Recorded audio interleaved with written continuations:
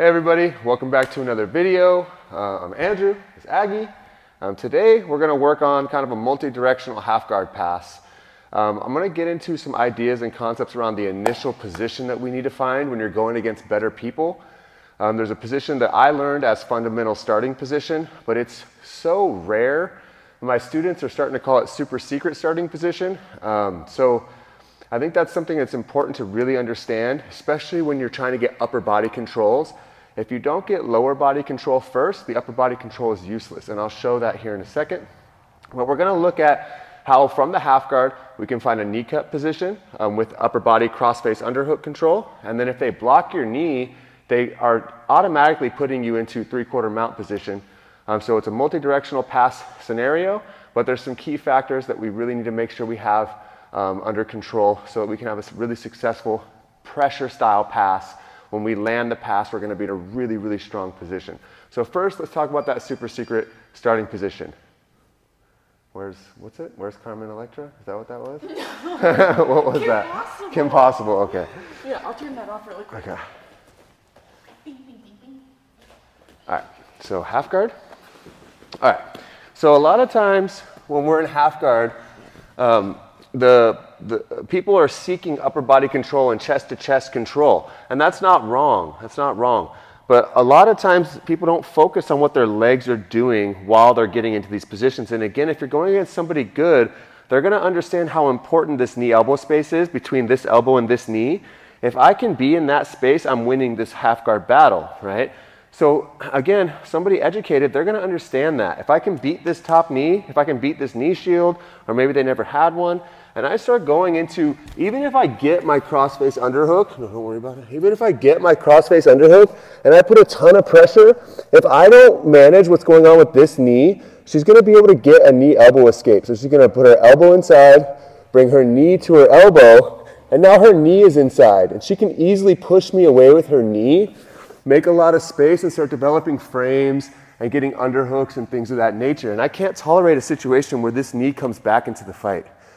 Once I pass the line of the knees, I can't allow it to go back in front of the knees, okay? The goal is to pass the feet, pass the knees, control the hips, chest-to-chest pressure, and work my passes.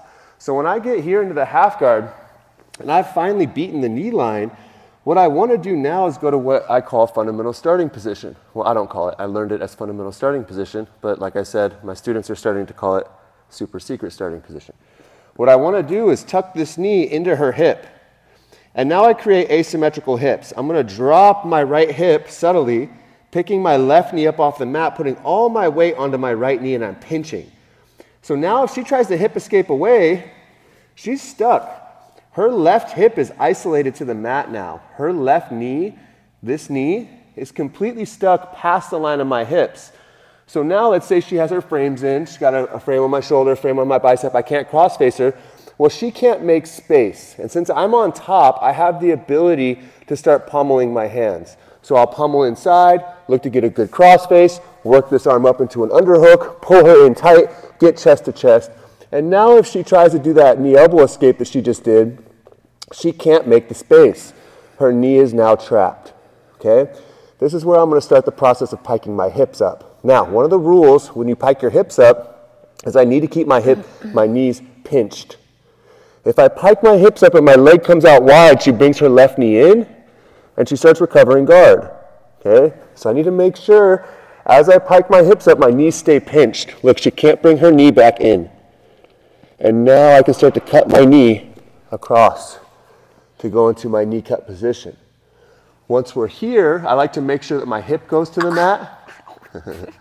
Make sure my hip goes to the mat. I can kick out and start to finish my pass. When you get to this position, don't just go to your knees and try to hug, because she's going to knee elbow escape again, bring her left knee inside, and start recovering. So once you get past the legs, walk their hips away from you. And now you can stabilize your pass. Look where her knees are pointed. That's what I want. Now she can't knee elbow escape as easily. Okay? So that's some of the important factors of the beginning stages of this motion. Make sure you find fundamental starting position. When you hit your knee cut, make sure you turn their hips and knees away from you. And as you're piking your hips up, keep your knees pinched.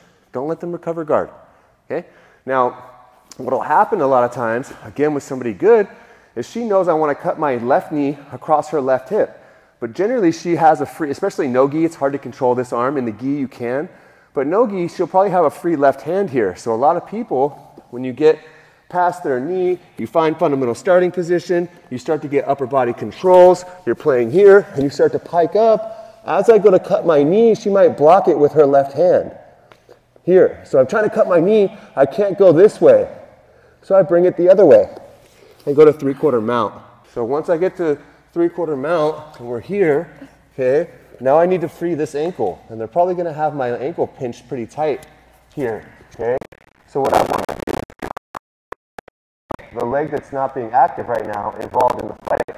So I lean my weight forward so I can get my laces inside the knee, okay? So I put my shoelaces inside the knee. Make sure you're at the knee, not the hip. We want to work with the length of the lever here. So I go here to the knee, extend my legs, put my knees down, pommel my feet through, and I can lock in a really strong mount position, right? Now, I really like that pass in particular because in most tournaments, that's a 7-point move, 3 for the pass, 4 for the mount. It's the highest scoring move you can do in points tournaments, but also it's pretty demoralizing, okay? If somebody is in your half guard and they end up in mount, not just side control, it's pretty demoralizing. Like that, they're probably quite a bit better than you, or they did something really special in that moment. When it comes to this passing sequence, you can choose preferentially whichever one you want. You want to go to 3/4 mount, you can go straight to 3/4 mount. You want to go to knee cut, you can go to knee cut.